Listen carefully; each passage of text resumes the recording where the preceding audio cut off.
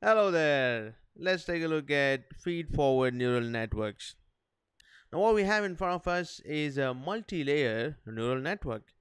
Now this can be called as a feed-forward neural network if it satisfies certain conditions. Now in this network, the information only passes from the left to the right. That is, in the forward pass, the information comes inside via the input layer, goes through the hidden layers, and then finally goes to the output layer. The information does not loop between the two hidden layers, neither it loops within a single hidden layer or within a neuron itself. These are some primary conditions. Let's take a look at an example. Now what we have here is an image classifier in the form of a feed forward neural networks. What we have done is we have abstracted all the hidden layers and the neurons into one big neuron here. Now the input is an image of 4 by 4 pixels, so that is 16 pixels.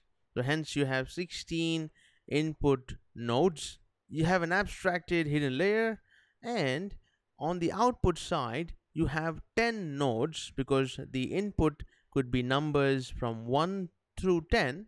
In the output stage, it gives you the probability of it being a 1 or a 7 or what it thinks the input is. For example, if the input is 1, a well-trained network should give you this kind of scores. This is just an example, of course. So it should think that the 1 is 99%. So it's pretty confident that the input 1 is a 1. It also thinks that 7 is 75% because 7 is very close to 1. So this is how an image classification works with a feed-forward neural network. Now let's take a closer look at a single layer and let's try to understand the different components from a low-level perspective. Now here what we have is one single input node, we have one neuron, and we have one output node. So input takes a pixel, it does pre-processing to the information, and then it passes to the hidden layer. Now the hidden layer has weights multiplied by the input pixel, of course. It adds a bias to it, and it also passes through an activation function. It decides whether to fire or not to fire depending on this specific output, which is weights into input plus bias. Then it passes this decision to the output layer. The output layer also has an activation function. This activation function tells you the probability of the output. For the hidden layer, you could use one of the many activation functions. These days, the popular one is the rectified linear unit. This brings in non-linearity, reduces the calculation, reduces the density, and thereby the overall complexity of the function.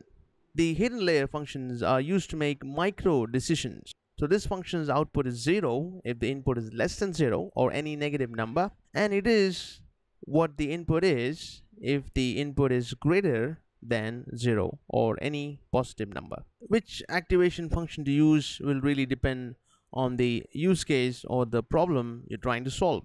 The output layer activation functions are many as well, and some popular ones which can be applied are sigmoid and softmax. Now sigmoid is used for binary classification. So when you have two classes and you need the network to decide between the two classes, then sigmoid in the output layer does a wonderful job. So it basically converts all inputs between 0 and 1. So it's very easy to differentiate between the two inputs.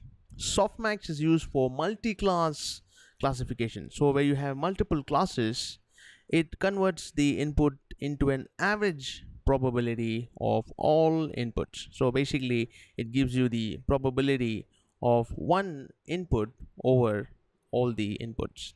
This is like the one we saw in the example with the image classification in the last video. So now we have a little bit more idea about the structure and the internal components of a feed-forward neural network.